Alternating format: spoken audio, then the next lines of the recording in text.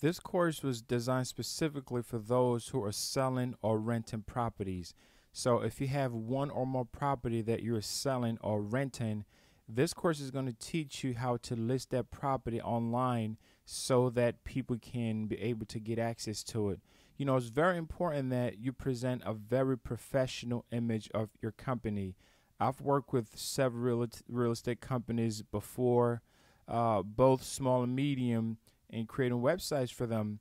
And I've come to realize that most of them don't really have a professional property listing website.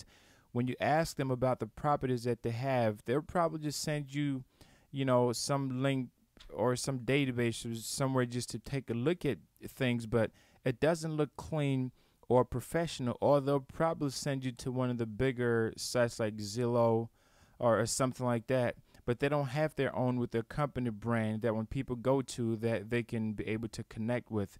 So if you have properties that you are selling or renting and you want to present a more professional image, you want to have control over the listing of the properties, maybe you're a small company of less than 50 people or 100 people, you're going to be able to add your staff to your website.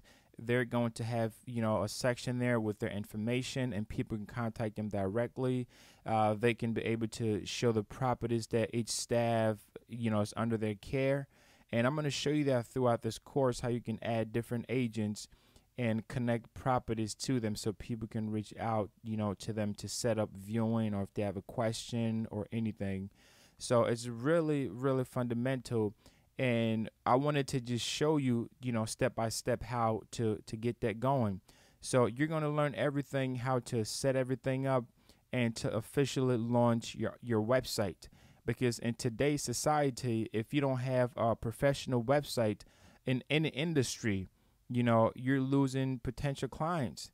But if you have a quality website that people can go to and take a look at, then they can see that what you're offering is good quality, and that is definitely going to draw more interest, and you can generate more solid leads, and you can convert those leads into clients. But it all starts with your website. So without a professional website or quality website, then more than likely you're losing, some prospects that you can eventually turn into clients. And as I mentioned before, you don't have to be a professional coder to do this. You can even have your secretary work on the website. That is how simple it is.